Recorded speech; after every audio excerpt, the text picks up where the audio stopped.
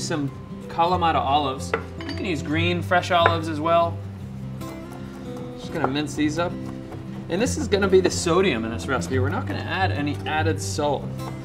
Besides these olives, they're already pretty salty already.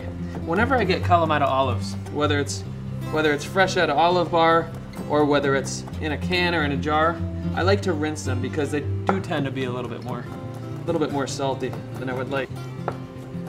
So when you're using Kalamata olives, you want to make sure that you pit them, okay? You want to make sure that while you're slicing or before you actually start chopping them, you sift through for pits.